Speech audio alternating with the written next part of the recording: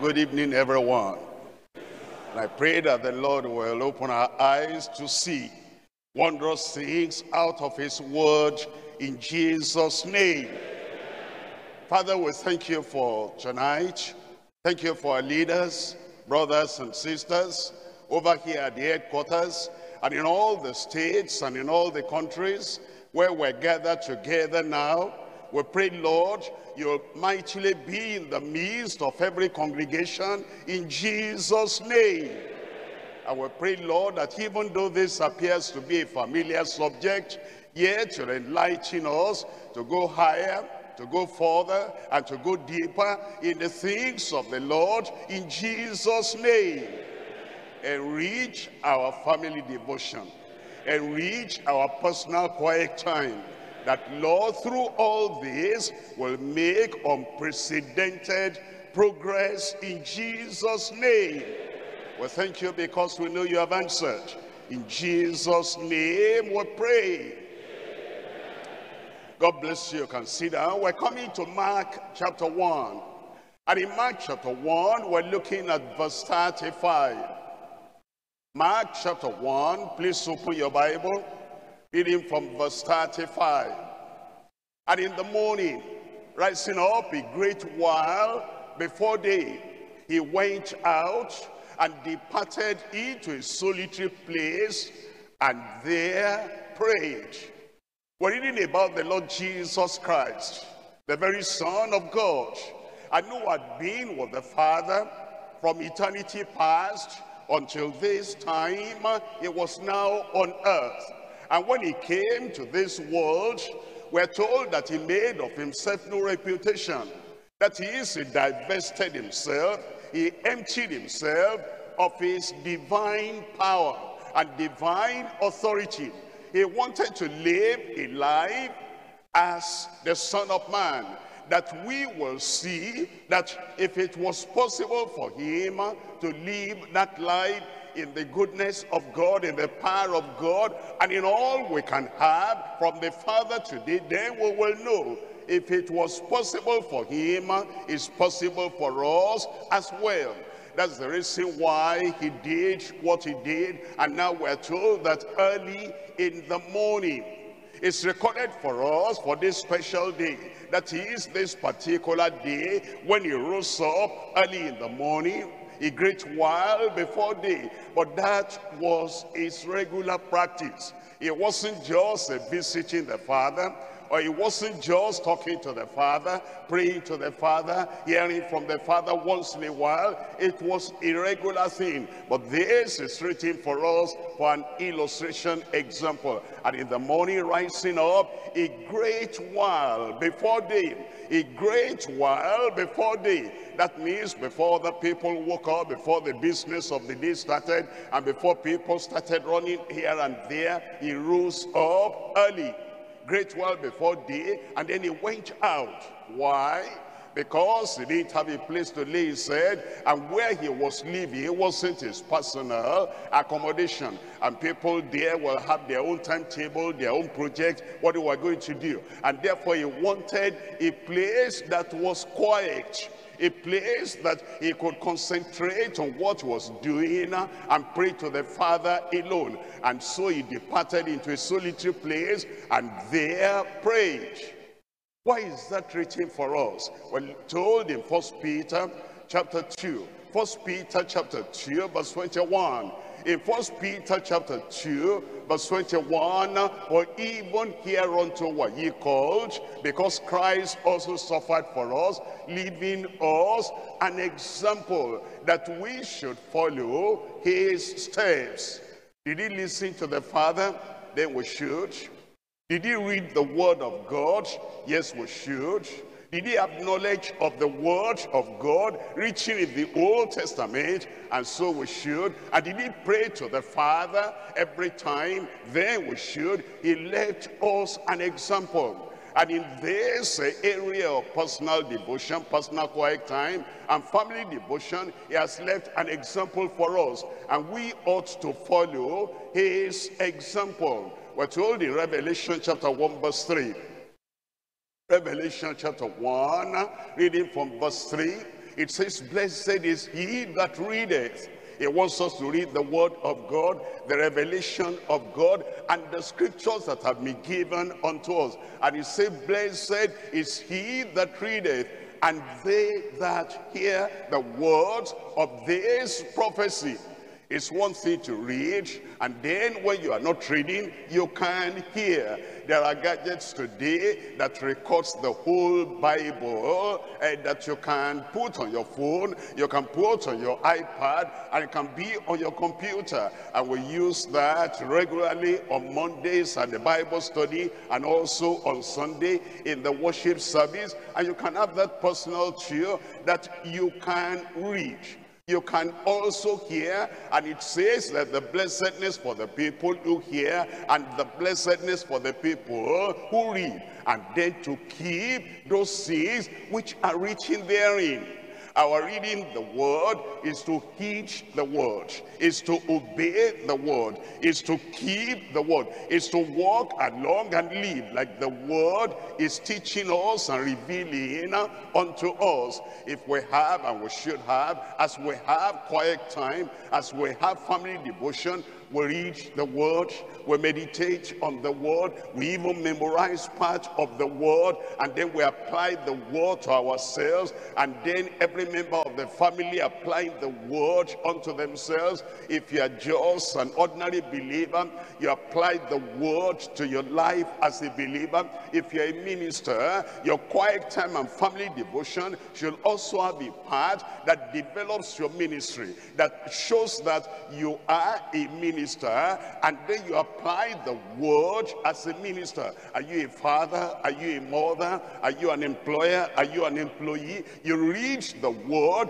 and you apply the word to those areas of your life. Because the blessing is not just in the hearing, the blessing is hearing and doing and keeping those things that are written therein. And then it says, for the time is at hand. The time is at hand.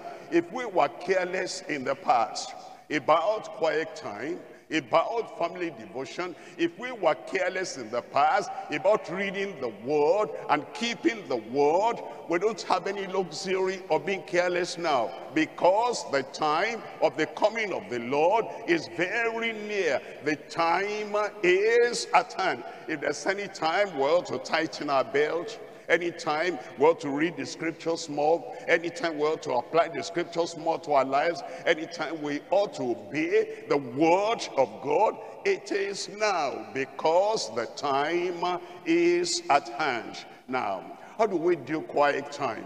And sometimes when you've been doing something for 10 years, for 20 years, for 30 years, or even more, we may stand the risk of just doing it that same way, whether it is bearing fruit or not. That's the reason we ought to listen today and find out, how do we do it to make it profitable? How do we do quiet time to make it purposeful? How do we do quiet time to make it profitable and powerful in our lives, so that we will know and people can tell the effect that we're into the scriptures personally, we're into the scriptures as members of the family, and it is profitable, it is purposeful, and it is powerful. Tonight we're looking at the message, profitable quiet time for believers and for families. For believers on the one hand as individuals, and then for families on the other hand.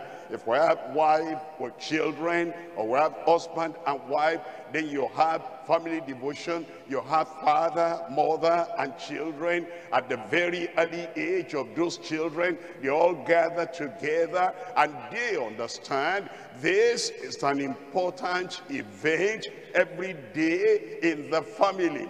Profitable quiet time for believers and their families. Well, dividing the message to three parts. Number one, personal quiet time for daily devotional fellowship. Personal quiet time for daily devotional fellowship. Point number two, perplexing, questionable tendency of dull, dormant faithlessness.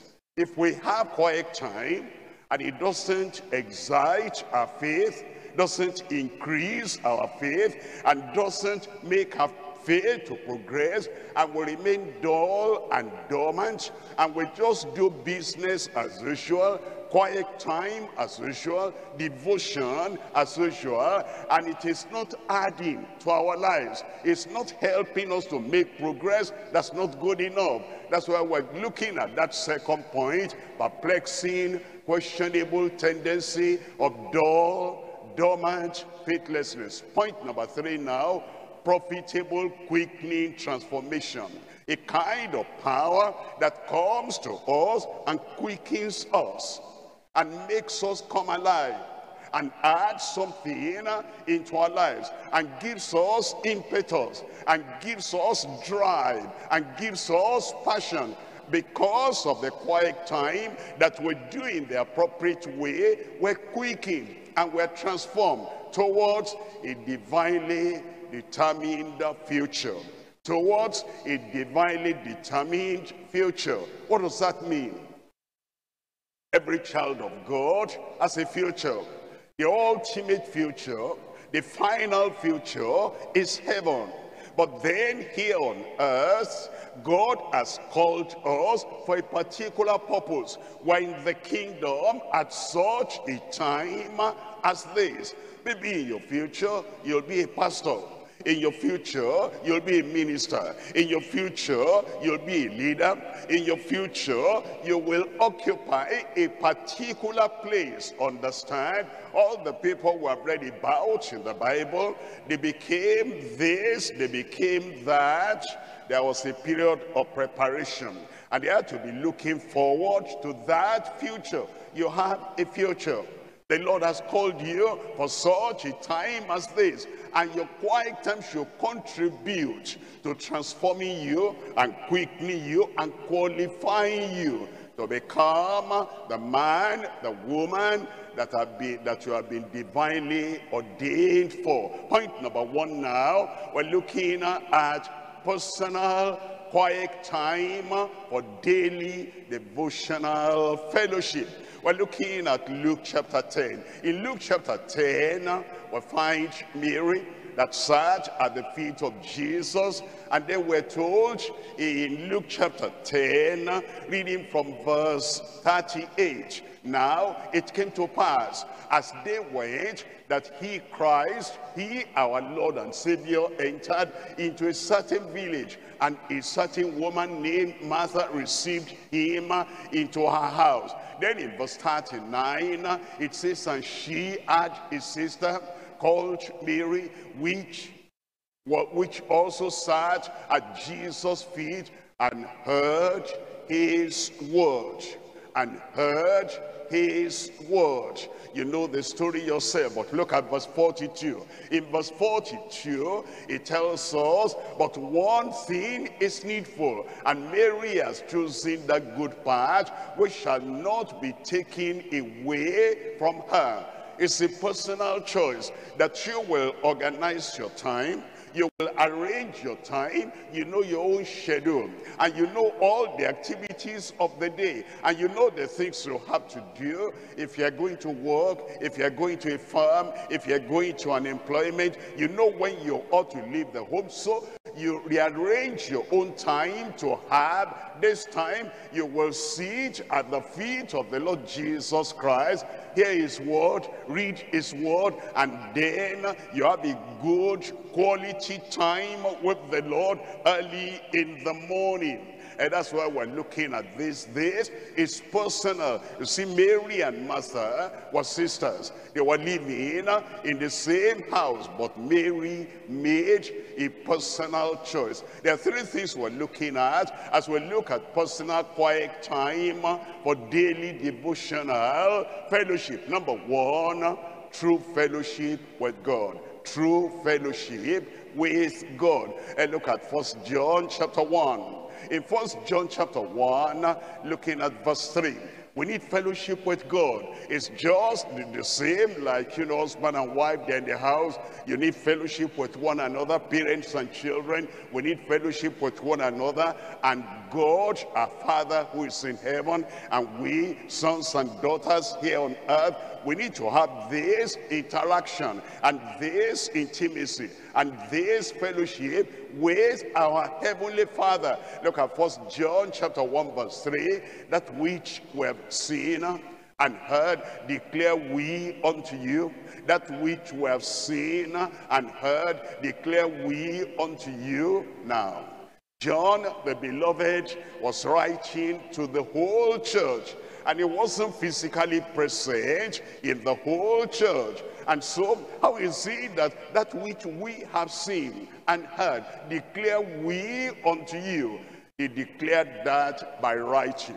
Matthew has written what he saw, what he heard. Mark wrote what he saw, what he heard.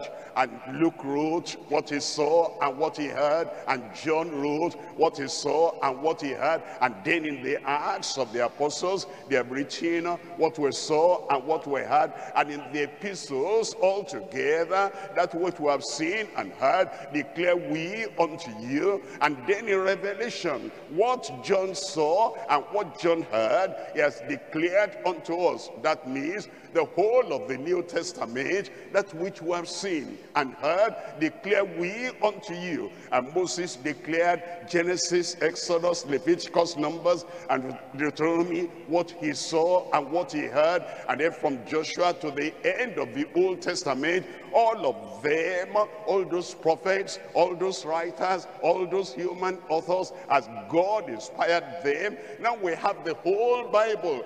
What we have seen and what we have heard, declare we unto you in writing, that ye also may have fellowship with us.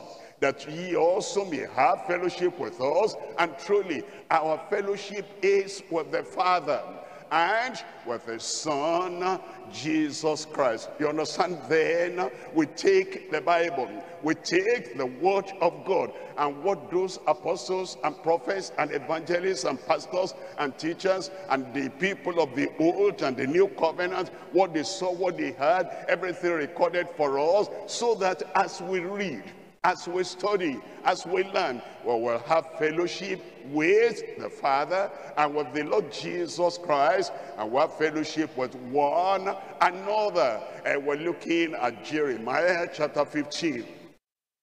In Jeremiah chapter 15, we're reading from verse 16. We look at the word of God, we're taking the word of God. Jeremiah chapter 15, verse 16, it says, thy words were found, and I did eat them. Thy words were found, and I did eat them. As you look at your Bible, from Genesis all through to Malachi, you have a lot of times where God says, thus says the Lord. Find it out. And then you find in the New Testament where the Lord said, I will put my word in his mouth. That is in the mouth of the Lord Jesus Christ. And then we're told that in days gone by, God spoke by those prophets. But now in these final days, he's speaking to us by his Son. He's giving us the word of God. Thy words were found. If you don't open the Bible, if you don't read the Bible, how do you find the words? The words concerning salvation, the words concerning growth in the Lord, and the words concerning the strength we ought to have. Thy words were found, and I did eat them. I did eat them. It's talking like, I take breakfast, and as I take the normal food to help my physical life and my physical body, I see the word of God, I take that in. As I take that in, it will build up my spiritual life. Now, when we take the word, when we take the normal food, we don't eat raw cassava. We don't eat raw yam. We don't eat raw potato. We don't eat all those things raw. We have to prepare them. The same thing as you come to the word of God, it's written. And sometimes a single verse, but sometimes you cannot take that raw. You have to put that on the fire of the Holy Ghost. The Holy Ghost is given to us like fire. The Holy Ghost is given to us like water. And the Holy Ghost will apply the word, will interpret the word, just like we cook our normal meal and we need water and we need fire to make that thing edible. The word of God is given to us, and the Holy Ghost like fire and the Holy Ghost like water also prepares that word, and it is given to our spirit, and now we can read, we can eat, and we can take in. You understand? When you eat, you take that food, you put in the mouth, you have to take it in, and you have to chew.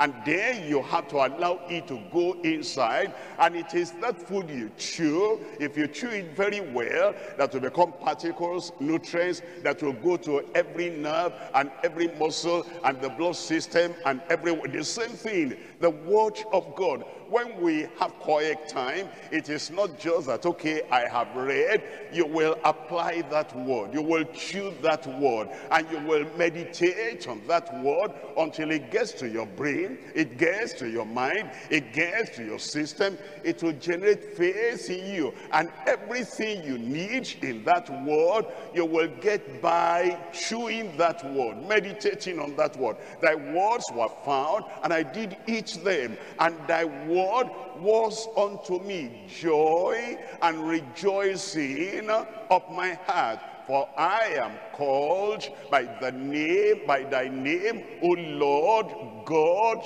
of hosts. We come to second point here, and it's the foundation of godliness. The word of God is the foundation of godliness. And you understand, if we're going to be like God, he is godly, and he is holy, and he is righteous, and it is his word that creates and gives us that same nature. Look at 2 Timothy chapter 2, reading from verse 19.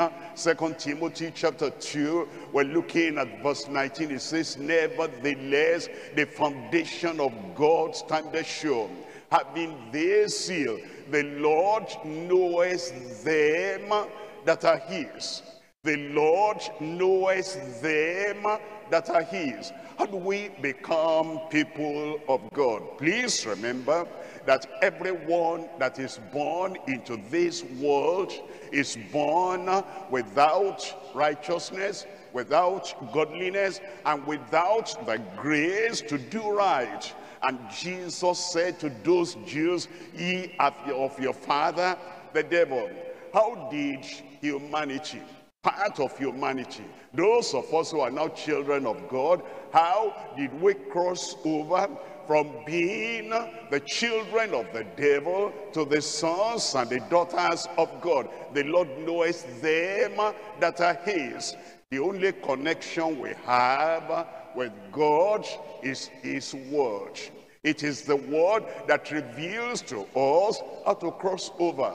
That we're children of the devil, now we're going to be a child of God. It's only in the word. We cannot see that in the sky. We cannot see that in the sea. We cannot see that in vegetation. The connection we have with the Almighty God is his word. And so, if anybody is going to be a son of God, a daughter of God, it's through the word. If somebody is going to become a servant of God, a minister of God, it's through the word. If somebody is going to become strong, it's through the word. If somebody is going to become intimate with God, it is through the word. That's why quiet time is so important. That's why taking your Bible, reading the Bible, understanding the Bible for yourself, and knowing that you are connected with God, that's why it's very important. And this is the foundation of godliness and the foundation of the grace of God coming into our lives. The Lord knoweth them that are his, and let everyone that nameth the name of Christ depart from iniquity. You understand? The psalmist said, in sin was I born, in iniquity was I born. And that sin and that iniquity was the cord that linked us with Satan. But then we say, I don't want to be of Satan anymore. I want to belong to the Almighty God. Well, if that is going to be the case, since we were born in iniquity and were born in sin and transgression, the word of God now tells us this is how to become a real child of God. We depart from iniquity and we look at Jesus Christ, our Savior, and then he said, whosoever comes to me, I will in no way cast out. We're not on earth when he said that, but that which we heard and that what we have seen, we have written down, declared unto you, that you also may have fellowship with God. And as we know that if we come to the Lord, he'll not reject us. And we departed from iniquity. That's how we now have this connection with the Lord. We're now members of the family of God. Look at verse 21. In verse 21 it says, if a man therefore purge himself from these, he shall be a vessel unto honor. We're learning that it is not enough to just be a child of God. The Lord knows those who are his. I'm a child of God. I'm a son. I'm a daughter in the kingdom of God. But now I want to be a vessel unto honor. I want to carry the precious ointment of the Spirit. I want to carry that to the world. I want to carry the message of life. I want to carry that to the world. And so I want to become a vessel. Am I going to be a vessel? A vessel that will be clean, a vessel that will not have rust in it, that will contaminate the ointment that the vessel is bearing. If I'm going to give something pure to the people, if I'm going to give something energizing and life-giving to the people, this vessel must be a vessel unto honor. How will that happen? Sanctified and meet for the master's use and prepared unto every good work. Your work will be good, and you'll be prepared unto every good work in Jesus' name. Now remember, that is the foundation, and it is our quiet time, it is our devotion that helps us every time that will point out this should not be my life, that should not be in my character, that should not be in my approach. And as I do that, then I'm becoming purer and purer and more suitable meat for the master's use. It will happen like that to every one of us in Jesus' name. Number 3 now is the food for growth. The food for growth. And we're looking at 1 Peter chapter 2, and we're looking at verse 2. 1 Peter chapter 2, we're reading from verse 2 here. In verse 2 it says, as newborn babes, desire the sincere milk of the word, that ye may grow thereby. As newborn babes, desire the sincere milk of the word, that she may grow thereby. Now, with all of us, we've grown up in families. And as we have grown up in families, we remember that as a family with our parents when we were very young, we ate together on the same table. And as we younger people were taking milk, they also, our parents, will take milk. It might be in tea, it might be in coffee, it might be with cereals or any other thing. So the milk is not only for the babies. The milk is for all believers. And the milk is for daddies and mommies. The milk is for fathers and mothers. And the milk is for ministers and overseers, for everyone. But the newborn babes start with that. As newborn babes, desire the sincere milk of the word, that she may grow thereby. This is the food for our growth. You are going to grow in grace, you need the food. You grow in faith, you need the food. And you need wisdom to do everything you ought to do and be who you ought to be in society. You need the food. And this food is the word of God. Sincere, unadulterated, pure milk of the word, that she may grow thereby. It tells us that it is that will give us the growth we ought to have. Look at Matthew chapter 4. In Matthew chapter 4, we're reading from verse 4. Matthew chapter 4, reading from verse 4. And he answered and said, it is written. It is written. Well, how would Jesus have known that it was written if he did not read the word? He read the word. Remember that he was born as a babe. And as he was born as a babe, Luke tells us that he grew in strength, he grew in wisdom, he grew in knowledge, and he grew in favor with God and favor with man, just like we grow too, because as we are pointed out, he left his divinity and he became a man like us, and he grew up. And it is by reading that word, you remember the age of 12, when he was with the priests, he was with the teachers in the temple. And the parents had gone 3 days journey. When they came back, they found him discussing the scriptures with those priests. That means he was reading the scriptures, and he will ask them questions, they will answer, they will ask him questions, and he will answer. He knew the word, he studied the word, and he has given us an example that we too should study the word and learn the word. When do we do that? When did he learn that? He said, how knoweth this man letters, having not gone to school? This is not what he learned in a school. It is by personal devotion and spiritual devotion, looking at the word of God by himself. And he's passed that on to you and passed that on to me. He answered and said, it is written, man shall not live by bread alone, but by every word that proceedeth out of the mouth of God. Man shall not live by bread alone. He will live by bread, but not by bread alone, but by every word that proceedeth out of the mouth of God. Why did he say that? Because we are 3 parts. We have a body. That body depends on natural food. We have a body that depends on physical food that we take in. But that physical food will not minister to our spirit, will not minister to our soul. Man has a soul and he has a spirit. If the part of the body, the physical food, the natural food, will take care of.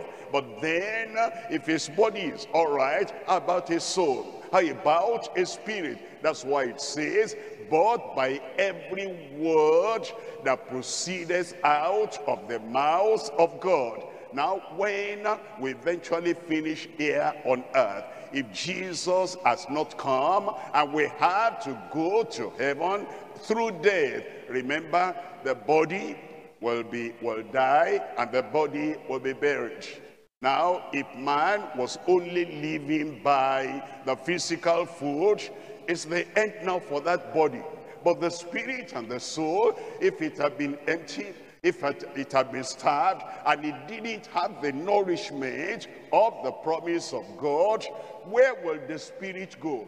If the spirit and the soul does not have the power of the grace of God to live as they ought to live, where will the spirit go? That's why it says, as you are feeding your body with the natural food, you will feed your soul, you will feed your spirit with the spiritual food, which is the word of God. We're looking at Romans chapter 10, verse 17. Romans chapter 10, we're reading from verse 17. So then, faith cometh by hearing, and hearing by the word of God. Faith cometh by hearing, and hearing by the word of God. Let's come back to our family. In our families, a baby is born, and the baby does not know the mother. The baby does not know the father. The baby does not know that this is brother, this is my sister.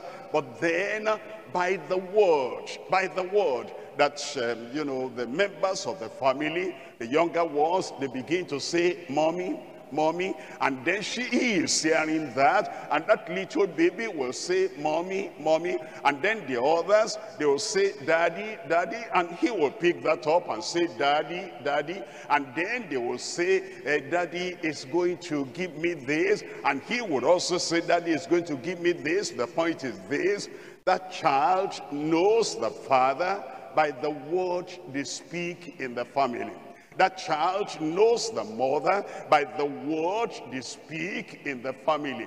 That child knows that mommy will give me breakfast and she will not fail by the word they speak in the family. That child knows that daddy has promised he'll buy me this, and daddy is going to do it. He will not fail by the word they speak in the family. The same thing.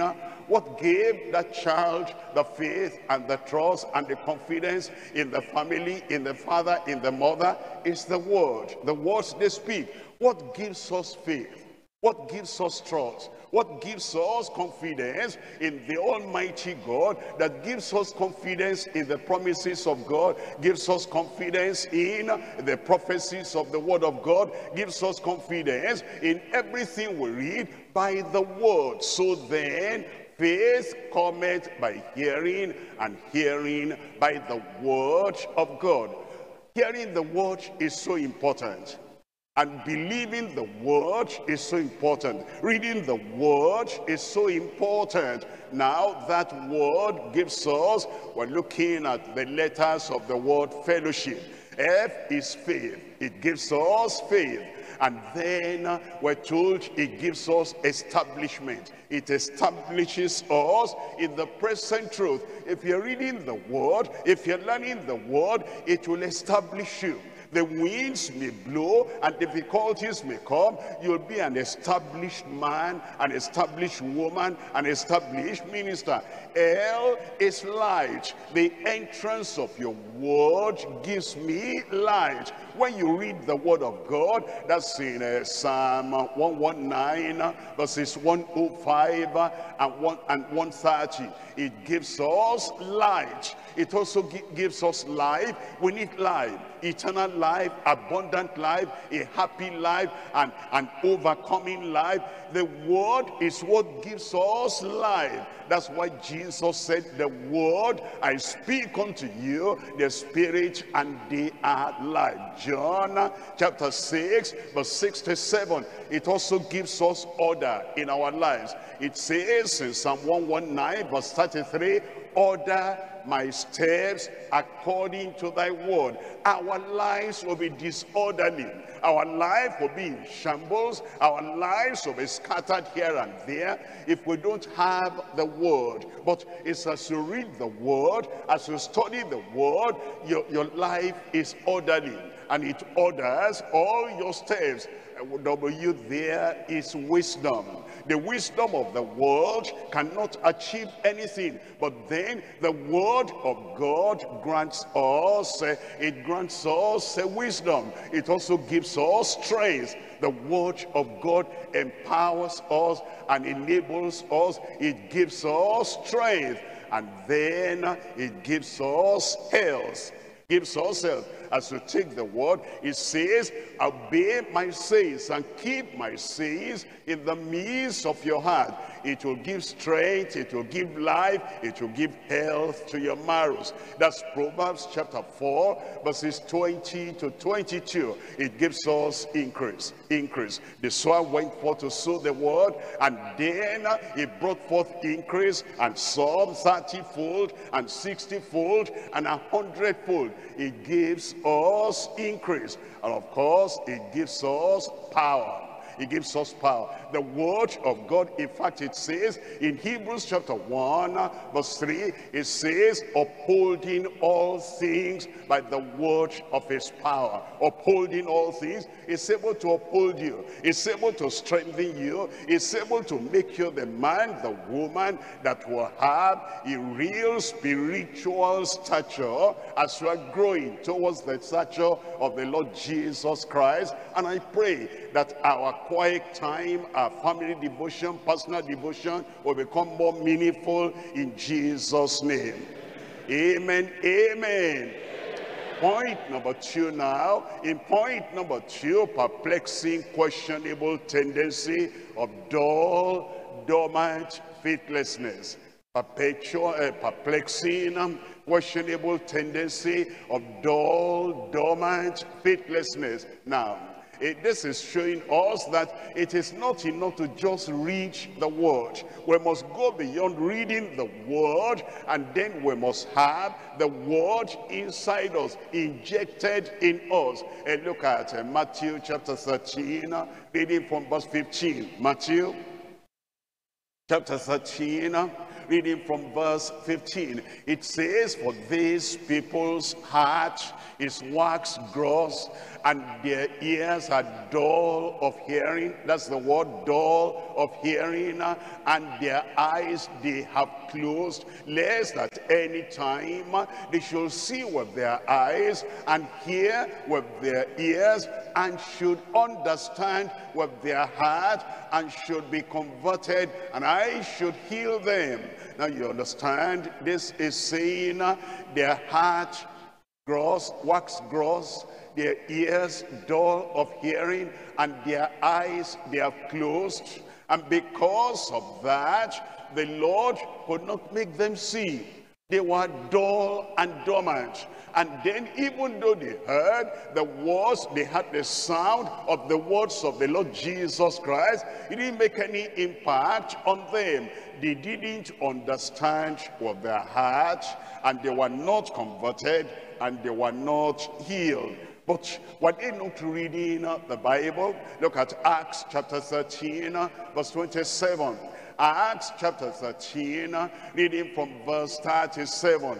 For they that dwell at Jerusalem, and their rulers, because they knew him not, nor yet the voices of the prophets, which are read every Sabbath day. They knew not, they understood not the scriptures they were reading. They're writing the voices of the prophets, which are read every Sabbath day. They have fulfilled them in condemning him. That means then we can read and we can even hear. But if we are dull and we are dormant, we will not understand what brings that dullness and what brings that situation of being dormant. Number one, daily devotion without faith. Daily devotion without faith. We're told in Hebrews chapter 4, verses 1 and 2. Hebrews chapter 4, verses 1 and 2. Let us therefore fear, lest a promise being left us of entering into his rest, any of us should seem to come short of it. And then in verse 2, it says, for unto us was the gospel preached as well as unto them.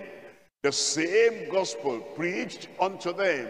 The same word of grace and word of life preached unto them. But the word preached did not profit them. The word preached, whether they read the word or heard the word, that word preached did not profit them, not being mixed with faith in them that heard it. Our quiet time, our personal devotion, our family devotion must not be devoid of faith. If we don't have faith, if we don't believe what we are reading, if we don't specifically interpret and apply this particular precept and this particular promise, and we just read to fulfill all righteousness, to say, I'm reading my Bible and I've done the duty for today, but we didn't take that word we have read in particular and apply faith to it and believe it and embrace it and know that this is mine, that quiet time, that devotion will not profit us. You know what it says in Hebrews chapter 11, reading from verse 6. In Hebrews 11, verse 6, but without faith, it's impossible to please him. Quiet time without faith is impossible to please him. Reading the Bible without faith is impossible to please him. Hearing the word without faith, it's impossible to please him. For he that cometh to God, and he that cometh to the word of God. Because how do you come to God? You cannot see God in the physical. You come to God when you come to the word of God. And he talks to you from the Bible, from his reaching word. And he says, this is the Almighty God telling you what you are reading. You come to the word, you come to God. He that cometh to God must believe that he is, and that he is a rewarder of them that diligently seek him. You must believe that he is. What does that mean? He is in the word. His word and himself are one. And therefore, when you read the word during your quiet time, that's God talking. He honors, he exalts his word above his name. And so you understand, I come to his word, I come to God. And I believe what I've read, this is coming from God, and that he is a rewarder of them that diligently seek him. And that's the reason why our quiet time, our daily devotion must not be without faith. Number two, dutiful diligence devoured by foxes. Dutiful diligence devoured by foxes. In Songs of Solomon, chapter 2, reading from verse 15. Songs of Solomon, chapter 2, verse 15. Take us the foxes, the little foxes that spoil the vines, for our vines have tender grapes.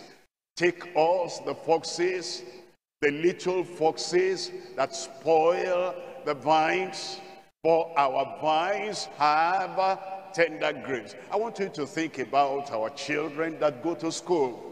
Our children that go to school, the teacher is teaching, and while the teacher is teaching them and is following a curriculum, is following a particular pattern. It's not just jumping from this subject to that subject. He has to be orderly. He has to be systematic to prepare them for the final exam.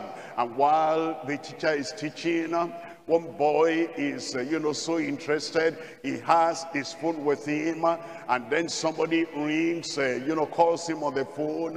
While the teacher is talking, he picks the phone, and one way or the other quietly talks to that person. While he's talking, he misses what the teacher is saying.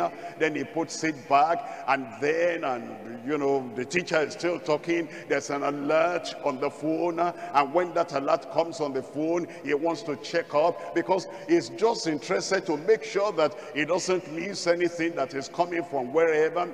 And then he checks up, and there is a game that that has come on there. And then he looks at the game and he says, I'm going to do this when I finish from school, and drops it, and the teacher is still teaching. And then another thing comes, appears to him. He says, I must not miss this and that. My friend may leave home, and if I don't get him now, I may not get him in the evening. And then he's sending a text, and the teacher is talking. What am I saying? You're having your quiet time.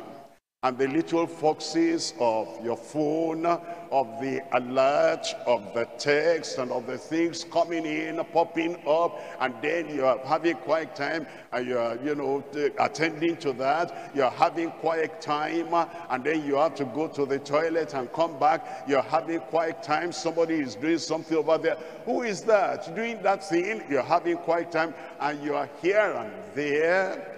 There will be no benefit. You don't have the discipline to go on and make sure that you concentrate on what you are doing. Take us the foxes, the little foxes that spoil the vines. The little things we need to take care of, so that all those things will not destroy the effect of the studies we're having. And then if you look at Ezekiel chapter 13, Ezekiel chapter 13 tells us in verse 4, Ezekiel chapter 13 verse 4, O Israel, thy prophets are like the foxes in the deserts. Thy prophets are like foxes in the deserts. There are times you're having quiet time. We already have the daily manna. And the daily manna is carefully reaching with you in mind, with all of us in mind, that will move us from the level where we are to the higher level we ought to be. But you have a lot of other readings that you do, and this one, just like that, maybe it's just habitual that you have this, and some of the people that have written those things, they're like foxes in the desert. And because you read your daily manna, and you read your other regular things provided in the church, you read also the Sunday scripture, but the little foxes will not make everything to be productive in your life. That's the reason why there are people, they don't fail in their quiet time, they don't fail in their devotional time, but they're not getting the best of results. Dutiful diligence, but then devoured by foxes. We're coming to number 3 there. Development destroyed by fire. We're looking at James chapter 3. In James chapter 3, we're reading from verse 5. James chapter 3 verse 5, even so the tongue is a little member that boasteth great things. Behold, how great a matter a little fire kindleth. The tongue is a little member, and it boasts great things. And behold, how great a matter a little fire kindleth. Look at verse 6. In verse 6 it says, and the tongue is a fire. The tongue is a fire, a world of iniquity. So is the tongue among our members, that it defileth the whole body, and setteth on fire the course of nature, and it is set on the fire of hell. I want you to look at life as a progressive course, that we're moving from this to this to that. And in the course of life, as we're making progress, our tongue is not under control. We say things that we regret about later. We talk and we lose friends by what we're saying. We talk and we lose our peace by what we're saying. We talk and we lose our focus by what we're saying. We talk and we create enemies for ourselves by what we say. And so instead of the course of our life being straight and going from the commencement to the climax, to the culmination, our life is not like that. It's like we're meandering. And if we make any progress at all, we take one step forward and we take 3 steps backward, so that we're now 2 steps behind. And then we sum up courage again. I'm going to even have personal retreat. I'm going to read the Bible. I'm going to study, and I'm going to pray. And we do that. And then we take another 1 step forward. But as we come out of that personal retreat and that personal devotion, our tongue is the fire, and it burns up our wardrobe, it burns up our certificates, it burns up our progress, it burns up our relationship, it burns up everything. 1 step forward and then 5 steps backwards, 7 steps backwards. It's a fire, and it is destroying the development we ought to have as we do our quiet time, and you see how much you have gained that early morning, how much you have acquired that early morning, you then block the way of the foxes that will not come and destroy what you have gathered up. You block the way of the fire. You have fire extinguisher, and you say, I'm going to be wiser. I'm not going to allow the foxes of the fire to be destroying the progress I am making. I pray we'll have progress in Jesus' name.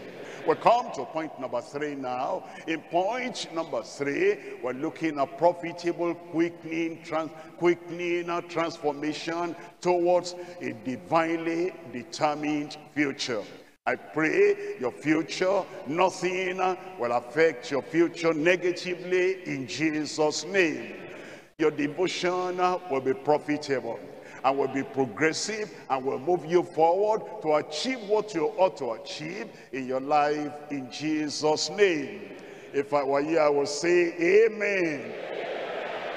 Profitable, quickly transformation toward a divinely determined future. We're looking at Hebrews chapter 12. Hebrews chapter 12, we're reading from verse 1. In Hebrews chapter 12, verse 1, wherefore, seeing we also are compassed about with so great a cloud of witnesses, let us lay aside every weight and the sin which does so easily beset us, and let us run with patience. Let us run with patience. Let us run with perseverance. Let us run with patience and peace in our heart. Let us run with patience the race that is set before us. Look at verse 2. In verse 2 it says, looking unto Jesus, the author and finisher of our faith, who for the joy that was set before him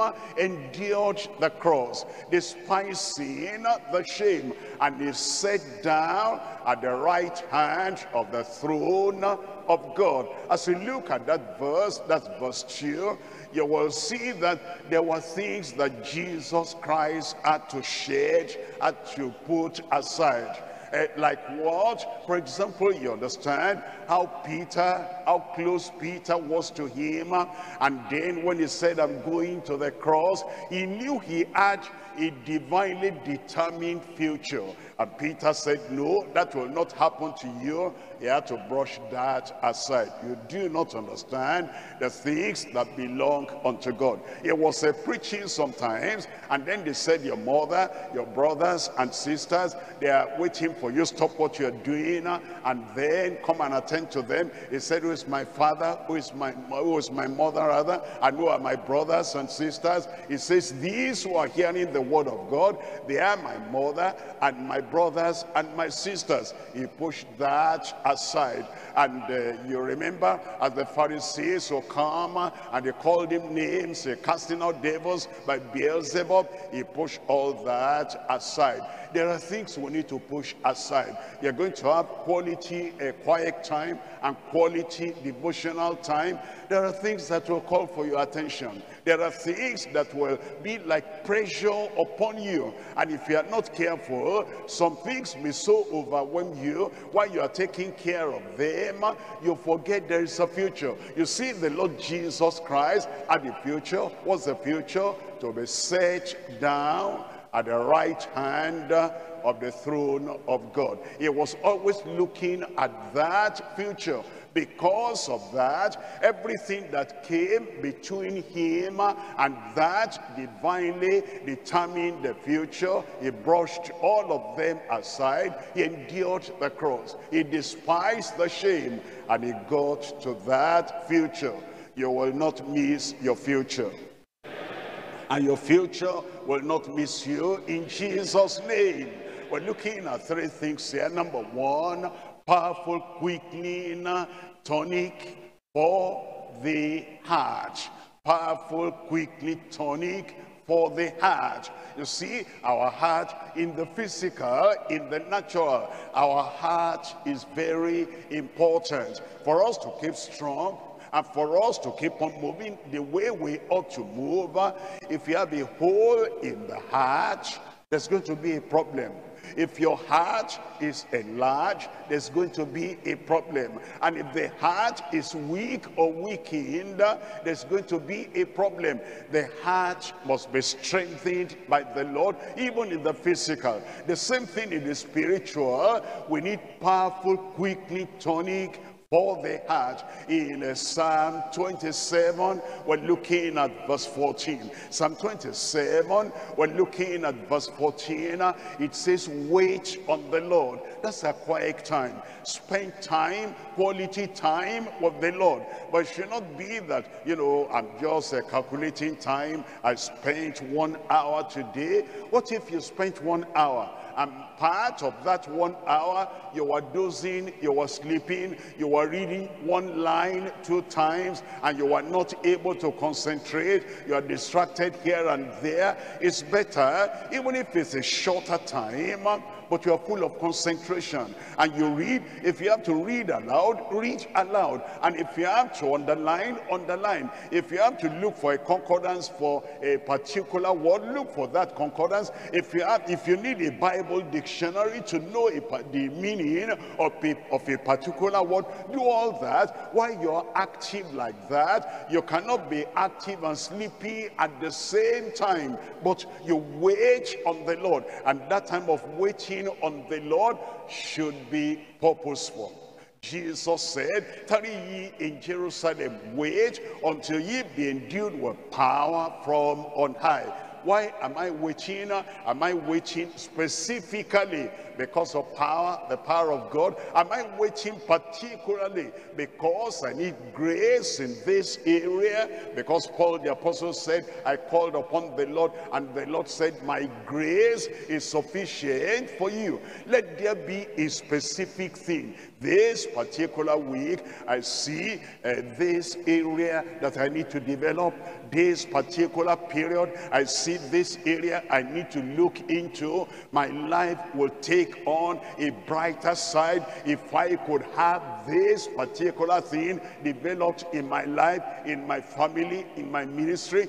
Wait on the Lord specifically then, and be of good courage. While you are waiting on the Lord, know that as you wait on the Lord, it's not going to be in vain. Be of good courage, and he shall strengthen thine heart. He shall strengthen thine heart. If the load appears too heavy for you to carry, wait on the Lord. If it appears you are being overwhelmed by problems here and there, wait upon the Lord. If you cannot understand what's happening to the children, what's happening to this one, that she loved the Lord, he loved the Lord before he went to school, before she went to school, and now he comes back and becomes another thing. I don't know what I'm going to do now. Wait upon the Lord. If life does not seem giving you what you expected, and it appears, when am I going to get this, when am I going to get that? Wait on the Lord. Wait on the Lord, and be of good courage, be of good confidence in the Lord. He shall strengthen thine heart. Wait, I say, on the Lord. As you wait, the Lord will reward your faithfulness in prayer and reading the word in Jesus' name. Every promise you read will be yours and will bring fulfillment in your life in Jesus' name. Number 2, penetrating question time without hiding. Penetrating question time without hiding. Let's look at Acts of the Apostles chapter 8, and I'm reading from verse 34. Acts chapter 8, we're reading from verse 34. And the eunuch answered Philip and said, I pray thee, of whom speaketh the prophet this? It's a question. He needed an answer to that question for himself. Of whom speaketh the prophet this? Of himself or of some other man? You are having your quiet time. You are having your family devotion, and that passage you read, there is a promise there. That passage you read, there is a precept there. That passage you read, there is a prophecy there. That passage you read, there is a warning there. That passage you read, there is a commandment there. That passage you read, there is an example there. And so you are asking of that passage, of whom speaketh the Lord through this prophet, of whom speaketh the prophet this. Is this for the old covenant people, this promise, this prophecy, this commandment, this warning, this thing that Jesus said, of whom speaketh Jesus this? Is it only for the false apostles? Is it only for the people that were with him on earth when he was here? Or is it for the people of today, when he said, when the Son of Man cometh, shall he find faith on the earth? Of whom speaketh Christ this? Was he speaking of the people in the first generation when Jerusalem will be destroyed in the first century, 70 AD? Or was he speaking about the time in which we're living now? Any passage you are studying, you ask questions, and then those questions should be penetrating questions that will apply to you. Of whom speaketh the prophet this? Of himself and full stop. Of himself and no further. Of the people around him and no further. Or of some other man. This that I'm reading today, you'll be asking yourself then, when you read that, if you discover this is for you, this is for believers, you're asking another question: what shall I do? I've read this now, I've had a quiet time today, I've had the devotion today, and I'm asking a question. I heard from Christ, I heard from the word of Christ, and then I ask another question: what shall I do? In Acts of the Apostles chapter 22, we're looking at verse 10. Acts chapter 22, we're looking at verse 10. And I said, what shall I do, Lord? You read your Bible, and you've gone through quite a lot now in this particular quiet time, and you cannot just close your Bible and say, whenever we have the devotion, all I need to do, adoration and praising the Lord, and then I have confession. If there's any pitfall, if there's any shortcoming, confession, and then I have thanksgiving, and then I have supplication. That's Acts, ACTS, adoration, confession, thanksgiving, and supplication, and that is all. But you will ask yourself, and you will ask the Lord, Lord, you spoke to me today in this devotion, in this quiet time. What shall I do? And then you ask the question, why? This, you have read this today, you have learned this today, and you're asking why? Why is that there? And then sometimes how? When you read and there's something you are to do, look at what Philip did, and then you're saying, God, are you speaking to me? What shall I do? As a follow-up on what I've read about Philip today, that he led Samaria, and he went to the desert place, and he saw one solitary person, and he ministered to him. If that is applicable to me, you want to ask the question, how? And then you want to ask the question, when? You want to know, when is this to be done? And every time you want to make sure that you trust the Lord. As you've read the word of God, you obey the Lord as you trust the word of God, and you follow him every day. Number 3 now is prayerful, qualifying thirst for holy heaven. Prayerful, qualifying thirst for holy heaven. Everything you're reading, everything you're learning, everything you have during the quiet time, it is so that you have thirst for God, thirst for more grace, thirst for more godliness, and thirst for more righteousness, and thirst for more of the goodness of God in your life. That thirst must be there. Praise God, I'm saved, but I'm not satisfied. Praise God, I'm sanctified, but I'm not satisfied. Praise God, I'm spirit-filled, but I'm not satisfied. Praise God, I know more scriptures today than I knew 10 years ago, but I'm not satisfied. Praise God, I've won converts to the Lord, but I'm not satisfied. That longing and that passion and that thirst must always be there. In Matthew chapter 5 verse 6, blessed are they which do hunger and thirst after righteousness, for they shall be filled. Remember, when you read the word of God, blessed are they which hunger and thirst after the riches of Christ, for they shall be satisfied. Blessed are they which do hunger and thirst after more of God, more of godliness, more of goodness, more of grace, and more of the unsearchable riches of Christ, for they shall be filled. The Lord has spoken to us tonight about quiet time and about devotion, family devotion, for a believer, for a minister, for every one of us, for each of us. And I pray everything we've learned today will be reaching upon the tables of our heart. You will make progress.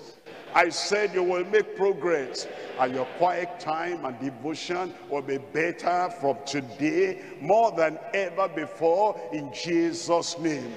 May the Lord daily load you with heavenly blessings in Jesus' name.